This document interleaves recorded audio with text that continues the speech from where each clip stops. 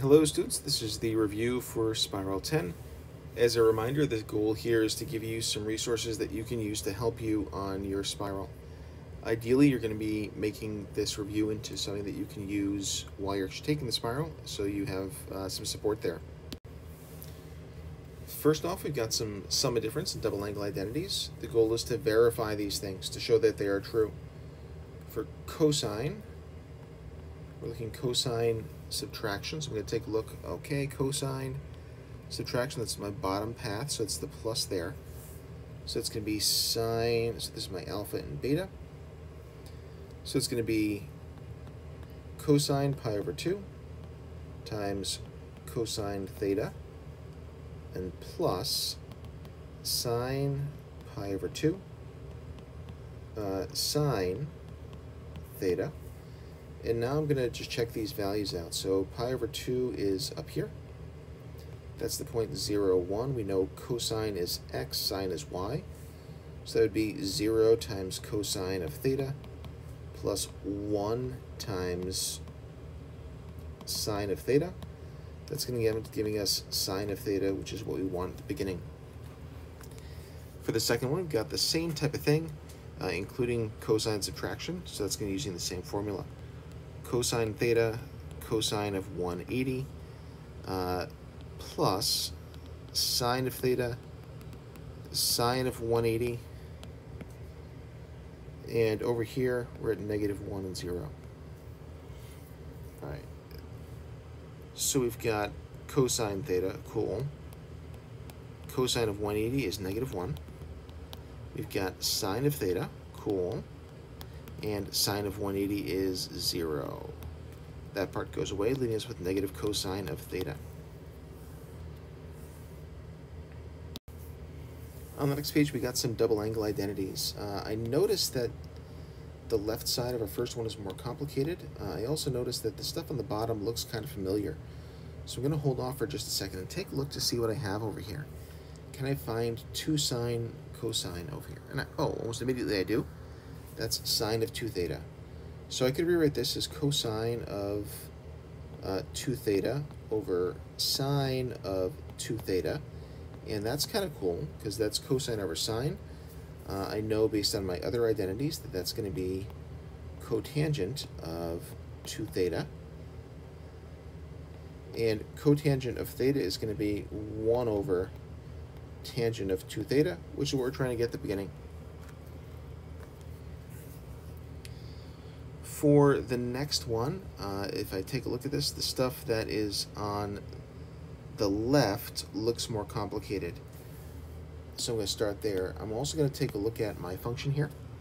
And I've got both sine and secant here, so I might try to go for something with sine, because I know secant goes with cosine. I've already got some cosine stuff for sine. I'm going to look for the one of these that deals with sine, and that's going to be this one here.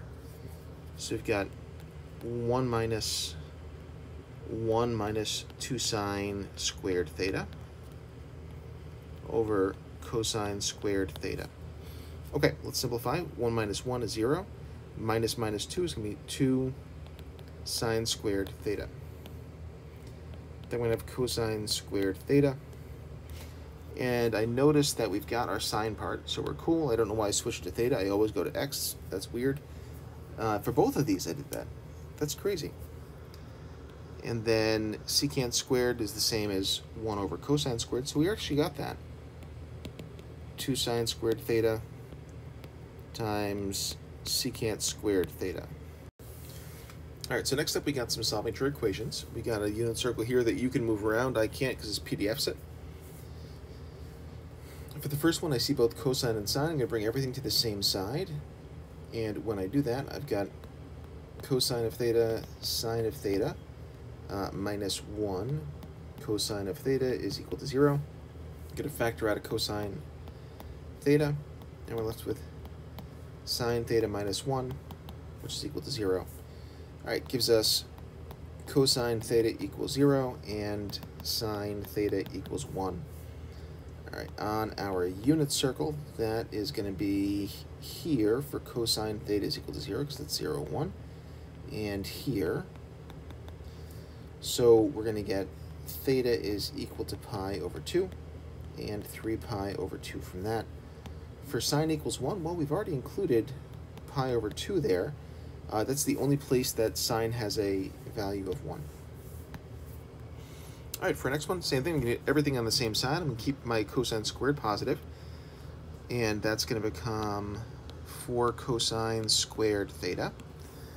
And then if I minus 1 and then plus 2 is going to be plus 1 at the end, plus 4 cosine theta. This is going to be a factoring problem, so what I'm going to do is write u equals cosine theta to make factoring this a little bit easier for us. That gets us 4u squared plus 4u plus 1. Okay, that's equal to 0. That's going to factor into 2u plus 1 squared, which means we have two different versions that are both 2u plus 1 is equal to 0, which means 2u equals negative 1 and u equals negative 1/2. Cool, but we have cosine is equal to u, and I've got to figure out where my x values are negative 1/2. So think about this as the two that have negative 1/2 are going to be here and here. You're going to have root 3 over 2 as the y values. These are going to be by pi over 3 angles in the second and third quadrant. So that's going to give us 2 pi over 3 and 4 pi over 3. Then moving on to some matrix stuff, we're trying to combine things and write them as we can, or decide if they're undefined. Undefined are going to come when we cannot combine them. So if we have two different numbers of elements when we're adding, subtracting, or multiplying with things that don't work out well. For the first one, I'm going to do this distribution first, the scalar multiplication. That's going to give us 15x and 6xy. And to that, I'm going to add my other functions. So 6x, 3x. When we do those people, we've got 15x minus 6x for our top, and 6xy plus 3x on the bottom. That gets us 9x on top and 6xy plus 3x on the bottom.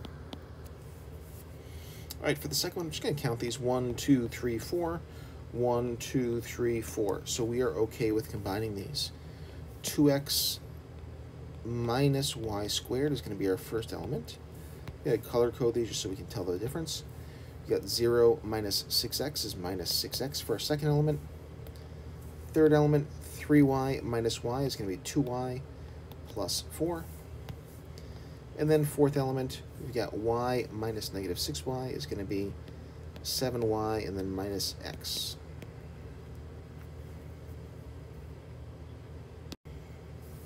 For multiplying matrices, we're going to do row by column. So we've got first row, first column. I call this row 1, column 1. That's going to be negative 6 plus negative 12 is negative 18. Row 1, column 2 is going to be 12 plus 10, which is 22.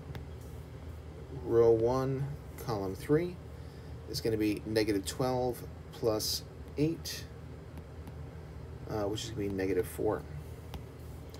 Row 2, column 1 is going to be positive 3 minus 6, which is going to be, sorry, we were at this row 1, column 1, row 2, column 1 rather.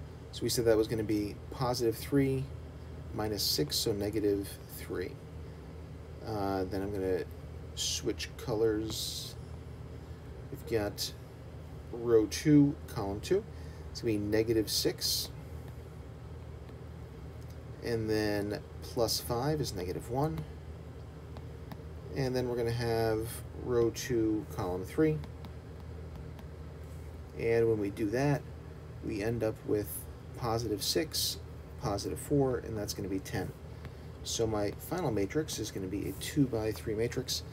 Negative 18, 22, negative 4, negative 3, negative 1, and 10. We get one more multiplication. This is going to be one row each time.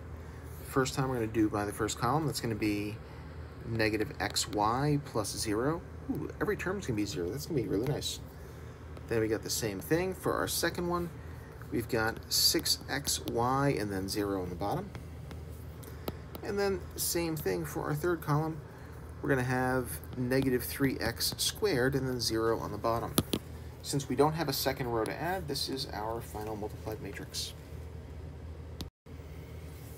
For the last part, we're going to do some inverses and multiplying by things. So I'm going to find the inverse of this matrix first. And when I do that, I've got to find my determinant. That's going to be based on 8 times 3 is 24, minus 16 is going to be 8. So the first thing I'm going to do is say that 1 over 8, 1 over the determinant, is going to go out front. For the next part, I'm going to switch my top left and bottom right. That gives me 3 and 8 respectively. The other two become negative. That's what we're going to multiply to both sides of this. So we're going to have 1/8, 3, negative 4, negative 4, 8, times 8, 4, 4, 3, z is equal to, and I'm going to multiply on the same side, so we're going to do 1/8, 3, negative 4, negative 4, 8, and then we've got 16, negative 40, 10, negative 18. Cool. On the left side, this stuff is gone, leaving us just with z. On the right side, we've got first row times first column. That's going to be 48 minus 40 is going to be 8. First row, second column, negative 120 plus 72. Oof. That's going to be 50 less 2 is 48. Then we got, should have a 1/8 out front. Second row, we've got negative 64 plus 80 is going to be 16. And then we're going to have positive 160 and minus 144 is going to be 16 again. 1/8 of all of those gives us 1, negative 6, 2, 2. All right. I'm going to see if it'll let me shrink that a little bit. Nope, but that's fine. I made myself a little bit of room anyway. All right, so for the next one, I've got to find the inverse of this guy. That's going to be 8 minus 0 is 1 over 8 out front again. 2, 4, negative 2, and 0. Really, we're just multiplying this by that other matrix on the left there. So I'm just going to show that side of this. 0, 36, negative 22, 38, and that's going to be equal to C. So let's take a look. We got 0 and 0, so that's going to be 0. Okay. So for the second one, we've got 72 and 0. That's going to be 72. For the third part, we've got 0 and 4 times negative 22 is negative 88. And then we're going to have negative 72 and positive 76 times 2. So it's going to be 80. Sorry for doing the weird mathy version of my head there.